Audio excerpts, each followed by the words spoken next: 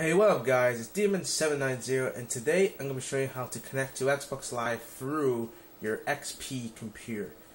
This is not just the bridging method, this is also a different method that's guaranteed to work. I first did the bridging method, it worked once, and then after that it never worked again, and I've been trying to reconnect ever since, but the computer got the blue screen of death and I just recently fixed it. I got a laptop down here, but this is not mine. I've been using that to connect to Xbox Live. But now I've got my computer working again. I've been trying to fix it, and now I can actually connect to Xbox Live. And I'm going to show you how. First, on your Xbox, you're going to go to Network Settings. On your wired network, go to Configure Network, and go to Additional Settings, and press Factory Defaults. It will return to Factory Defaults, and all that, so there's no settings or anything in it. Okay, so now you've done that. I'll just leave that on that page. Go back to your computer. Now on Start, I'm going to just find my keyboard. I've got two keyboards. Press Start. Oh, wrong one. That's Alt. Press Start, and then go to Run, which says Run, and press CMD.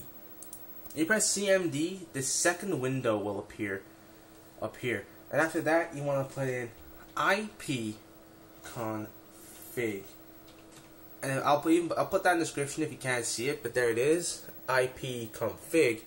Press the Enter key, and it'll bring up your wireless default settings. And at the moment, it's just bringing up the network bridge that I've already created. Now, the network bridge, that is actually the same as my. That's the figure. On yours, it'll come up local area connection and wireless network. What you want is the wireless one. You want to take down the IP address, the subnet mask, and default gateways numbers. Now, on your IP address, you must change it. Not completely though. It's an easy way to do this. On the last two digits, add 10. So remember, mine was 192.168.0.1.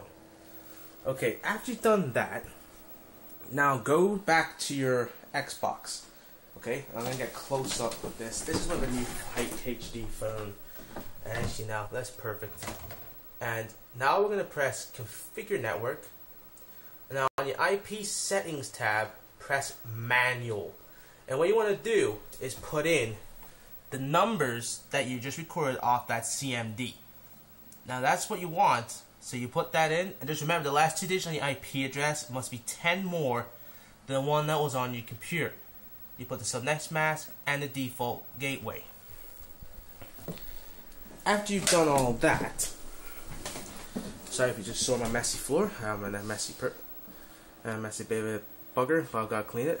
And after you've done all that, now you want to go to your wireless connection settings. I just press right click and press Open Network Connections. And as you can see, I've already done it. What you want to do, at the top here, you'll see two connections, the wireless network connection and the local area connection. The local area one is the Ethernet one.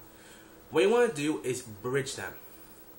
When you bridge them, the network bridge will appear, and the two will be bridged. And make sure that the wireless network connection 6, or whatever it says, is connected. If it doesn't say connected, it says disconnected, then there's an IP confliction. And the local area connection must also be connected. Now, of all those taken into account, now, what you're going to do now is, you are going to go to here, and you're going to test your Xbox Live connection. Now, this thing should connect, and there you go, bam. Straight to the internet, and it now connects to Xbox Live. Don't expect to get OpenNet or freaking... Don't expect to get OpenNet. I think the best you're going to get is moderate. If you get open, you got a seriously fast connection. But the best you're going to get really is moderate. And let me just connect right here. Here you go. It'll say moderate, blah, blah, blah. And you can now sign into Xbox Live. So I'm just going to go back and sign into Xbox Live. Right here. So sign in.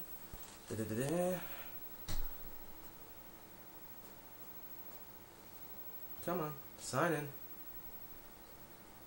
And voila. We are now signed into Xbox Live. And to prove I am actually doing it through the computer, there's the Ethernet cable, and behind that's Turtle Beaches, and that's a freaking MP3 player connection. And now we're just gonna follow this cable right to the computer, and on the computer it says connected as well. So that's now another thing as well.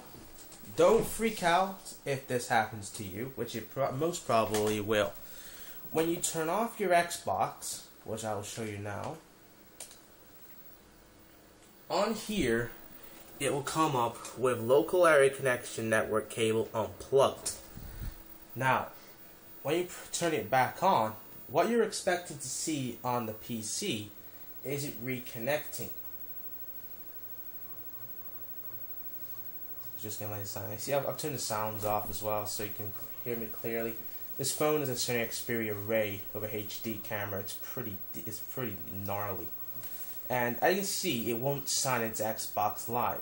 The reason why is the computer, my XP computer anyway, won't reconnect it just like that. What you have to do, if this happens to you, there's no biggie. Just press on it, press right click, to press on disable. Disable it first, and then enable it. It'll not enable it, and it'll say connected and bridged. So now we're just gonna go back to the Xbox, and we're just gonna test the Xbox Live connection again. Just go back to network, saying wired network, blah blah blah, test Xbox Live, sign everyone out, whatever, and wait for it. Bam, and now it's connected to Xbox Live. So that happens, just remember that step. It will happen, and just remember that step, and it will reconnect. Every single time you turn off your Xbox, you will have to do that. If you don't have to do that, nice, your computer is good. Mine isn't exactly a good computer anyway, but it's good for gaming, like Call of Duty, you know, all that shit.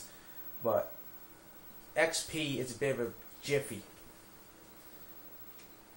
Let's just get on Xbox Live, and now we are signed into Xbox Live. Connection warning came up, blah blah blah. We are now gonna go to the left and sign in.